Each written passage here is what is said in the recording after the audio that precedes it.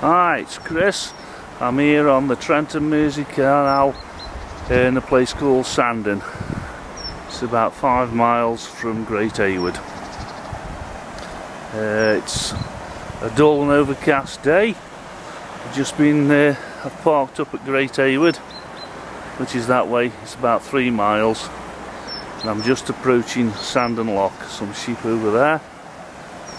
This is the lock here.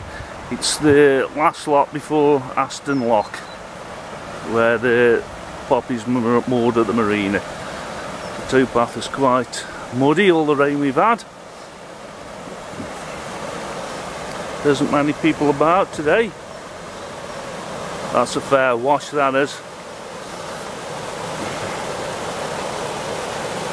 You just line the boat up to go in the lock, and that turns you.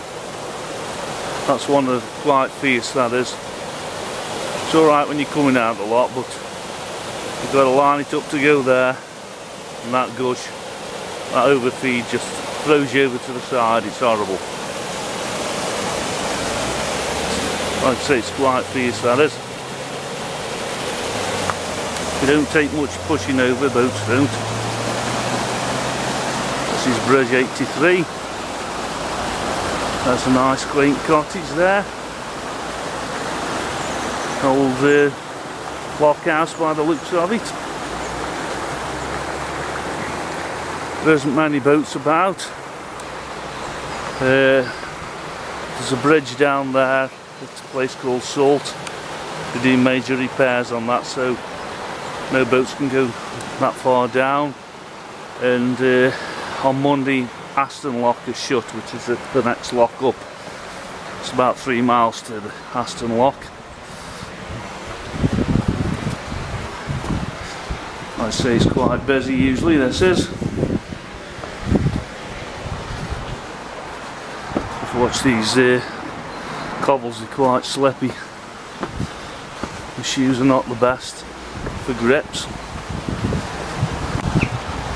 What a lovely cottage that is.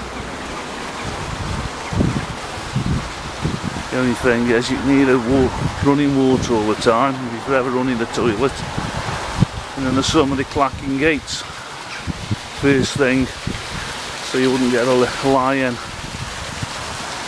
So this is Sandon Lock.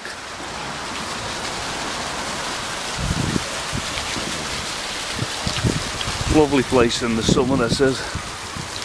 Can't wait to see all the greens on the trees again. Everything's so bare.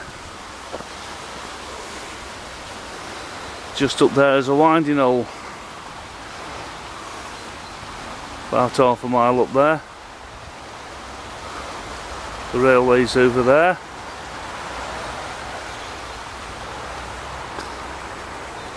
Another nice property there. So I'll just carry on with my walk. Hope you all have a great day. You keep on subscribing to me and give me the thumbs up. So see you later. Bye.